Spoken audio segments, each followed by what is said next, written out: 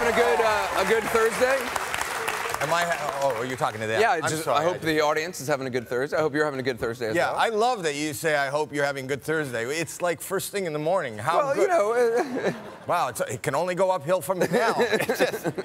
Yeah. So you must be exhausted because you had the live America's Got Talent. I have a bone to pick with you, though, because last night, there are so many things to watch on TV all at once. There's America's Got Talent, there's the X Factor, there's The Voice. Right. What's a viewer to do? Like, why do they schedule all these things at the same time? And you want to take that up with me, like yes, I have something to do with the fact. If I had, scheduled. if I had the network programmers here, I would complain. And two of the shows were produced by Simon Cowell. Right. So why is he doing that?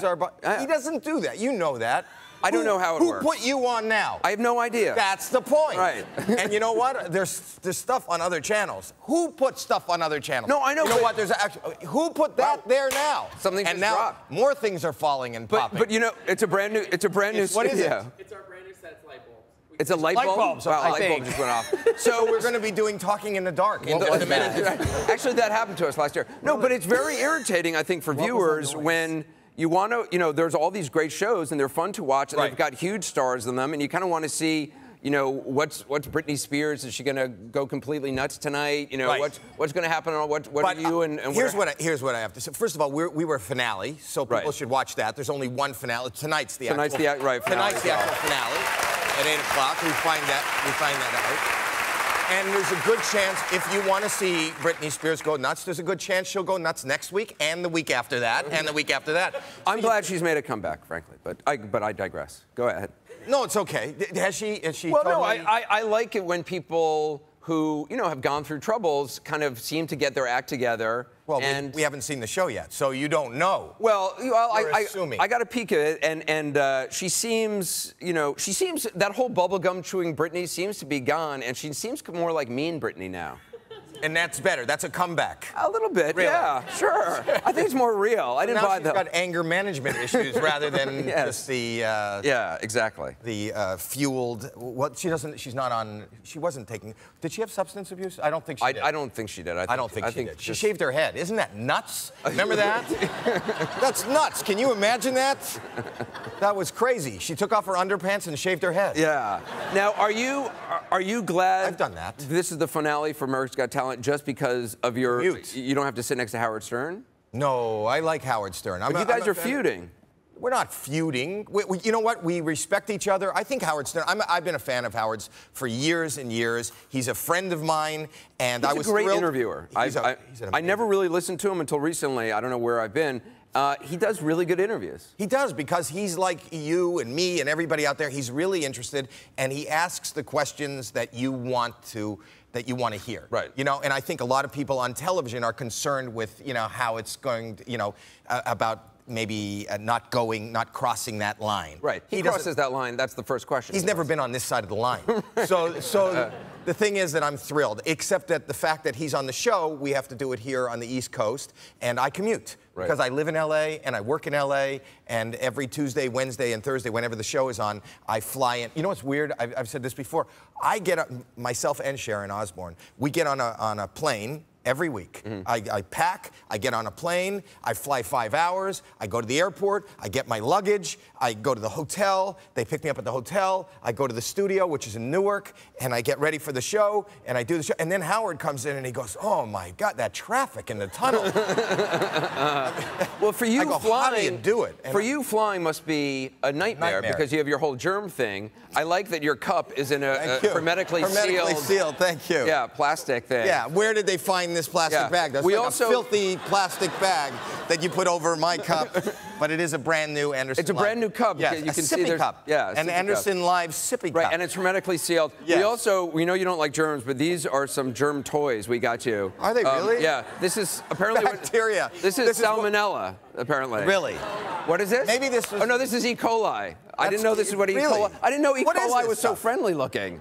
Who created a whole line of germ I would toys. imagine this was my problem, at the seed of my problem. This is what was in my crib. Yeah. This is why I have these issues today. We weren't even sure you would touch the germ toys. Oh, maybe. No, I touch. It's hands. It's hand to hand. Hand to hand. Right. I've told this story before, but I once ran into you at CNN, and there's there's like a green room, like a VIP green room for big celebrities like Howie. It's the lobby. They come. We were in the lobby. No, VIP green room. No, it was a green room, and it has I wasn't in the VIP green room. But it's on the floor where my office is, and it has a really nice bathroom. And so I like to use that. So I like to sneak into the celebrity green room to use the bathroom because no one else really uses it. He's using the bathroom. He goes, "Ooh, I'm using the celebrity." Right? Yes, I am. It's the lobby. It's the toilet in the lobby. No, it's not. It's a celebrity green room, and it's like a really nice bathroom. So I was in there, and I'm not supposed to. No one's supposed to go in there. But I figure, like, what are they going to do? Fire me? So I used it, and I was in there, and I was washing my hands, and I was drying my hands, and I hear someone come into the green room, and I'm like, oh no, I've been busted. Now I'm going to have to interact with somebody. Right. And I leave, and it's Howie, and I immediately go to shake his hand, and I see the look of horror on his face. Because not only is it a handshake, it's a handshake from a guy who's just left the bathroom. Oh, I hate that. And my hand was still a little wet. But it was wet from the water, but then it's one of those things like, you know when you're in the bathroom and you shake hands with someone, you have to explain, like, oh, it's wet from the water. I felt really bad. And you left the seat up. And I left the seat up, yes.